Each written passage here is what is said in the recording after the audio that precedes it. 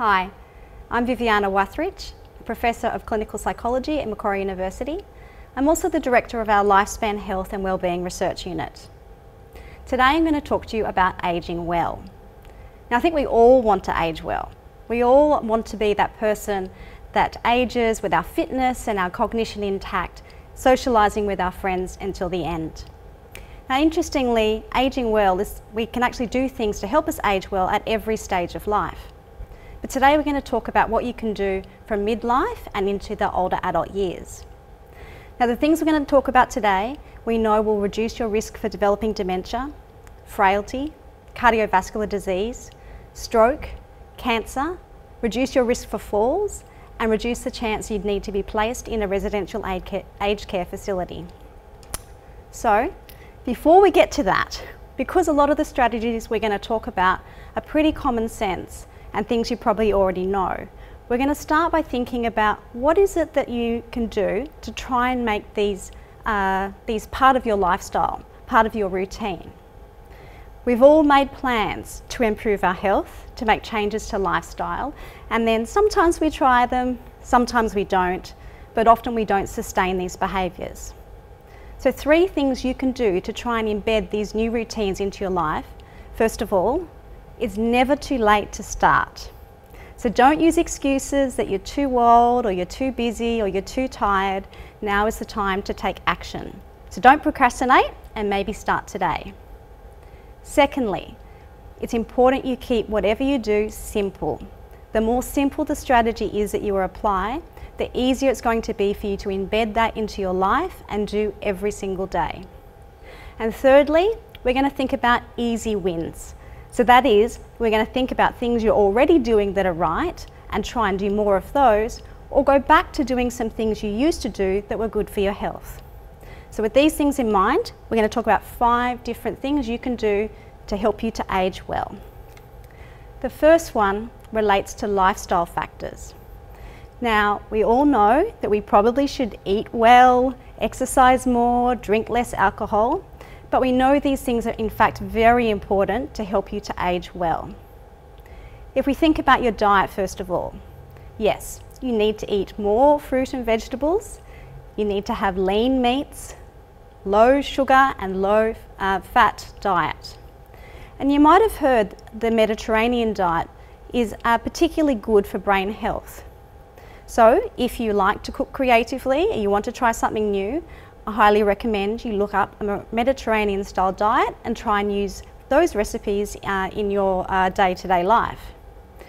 However, for a lot of us though, doing something new actually makes it much more difficult to change things. So instead, just keep it simple. Think about the sorts of meals you like to eat, that you like to cook, that you know are healthier options, and have those meals more often. Or think about other meals you don't have that often but you really enjoy, that you know are healthy, and try and put those into your diet as well.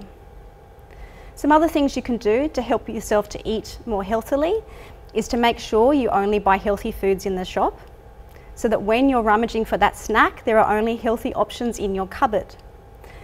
You can of course try and make sure you always have lunch prepared. Take a sandwich, resist the temptation to buy lunch out.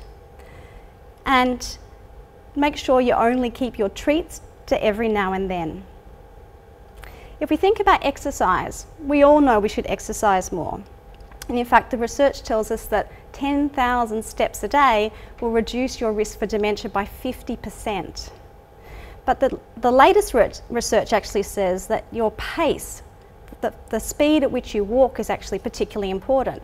So in fact, a very brisk walk for 15 or 20 minutes is actually equivalent to the 10,000 steps. Now, you don't have to walk if you don't want to. So if you prefer to do any other sort of sport exercise, go ahead and do that. You might like to just put music on and dance around the house. Anything that builds up a sweat, anything that requires you to lift weights is a good thing for you to do. If you're someone that's not used to exercising, it can be hard to get into it. So what you can do to help with this is to exercise with a purpose. Walk to the shop to buy the milk or to buy the coffee. Walk to the library to borrow a book. Or ask a friend if they will go on a walk with you.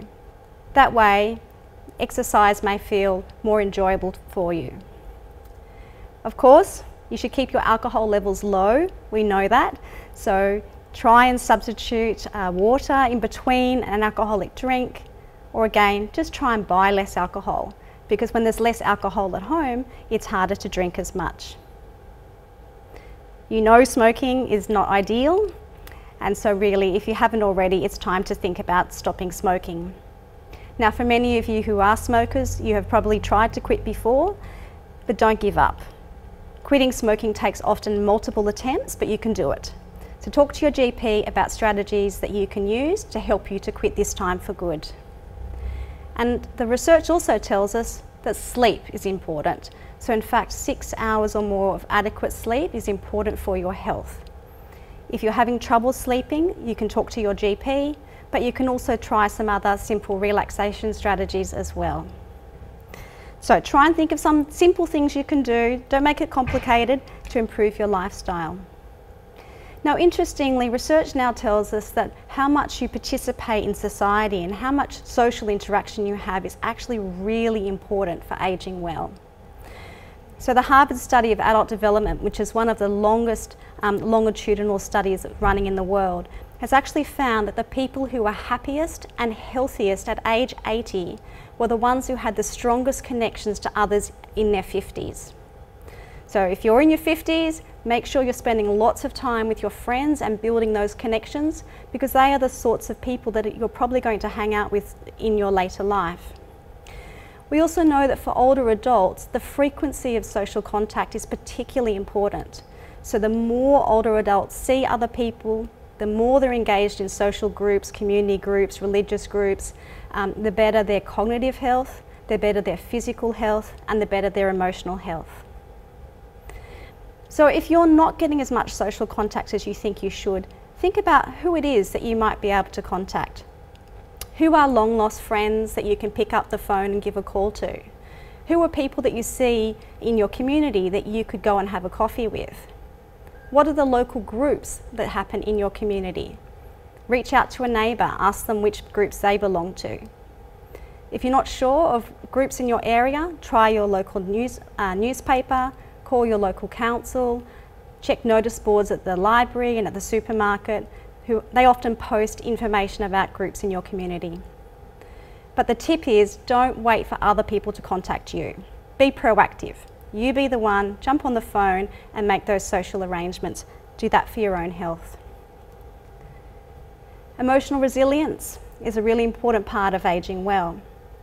In fact, as you age, you often experience a number of different physical challenges or societal challenges that can make it sometimes difficult to manage your emotions.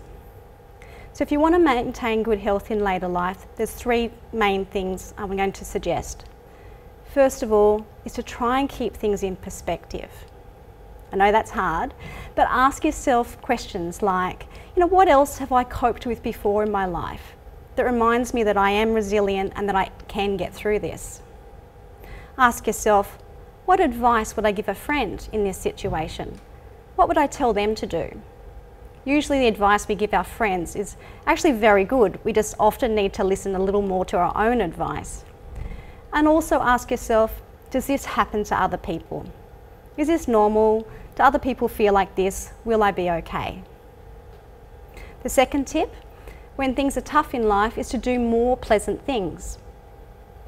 So it's much easier to deal with stress and difficult times when you give yourself some hope and some pleasant feelings. So do things that make you feel good. Simple things. Go for a walk, have a cup of tea in the sun, put on some nice music, put on your favourite CD or record, read your favourite book. Do those things for yourself. Take time to look after yourself. And thirdly, if you're finding that you are struggling with your mental health, seek help. Talk to friends or family, talk to your GP, because there are lots of things that we can do to help you to manage feelings of anxiety, depression and loneliness.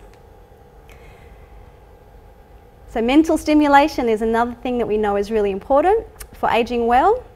I know you know this, but you do need to keep challenging your brain.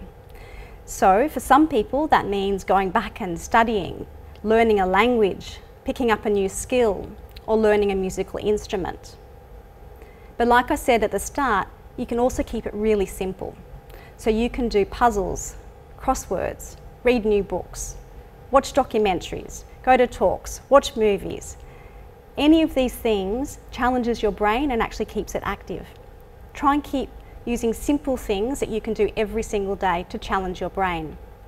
So for instance, when you go to the shops, try and memorise your shopping list. Instead of looking at the list, try and remember as many things as you can before you look at the list again. All of these things will help you to maintain your cognitive ability and therefore help you to age well. And the final thing we're going to talk about today is a little less simple, a little more tricky, and that is just to remind you to continue to manage any existing health conditions you have. Don't avoid the problem, be proactive about it. So that means make sure you're managing any diabetes, your blood sugar levels, maintaining a healthy weight, managing cholesterol, blood pressure, and so forth. Because these things, of course, increase the risk that you'll have further problems down the track. So, in summary, today we've been talking about some really simple things you can do to help you age well. By doing these things, it reduces your risk for dementia, stroke, frailty, falls, cancer, cardiovascular disease, and a bunch of other things as well. And of course, doing these things will also just make you feel better. So, remember, it's never too early to start, so start today. Keep it simple. Don't have to have elaborate plans. Just do something easy that you can do each day that will make a difference. And go for easy wins. Do more of the things you already like doing that you know are good for you. So if you can focus on good lifestyle habits, more social activity, more mental stimulation, maintaining your mental health, and managing any other health conditions, you're off to a really good start. Good luck.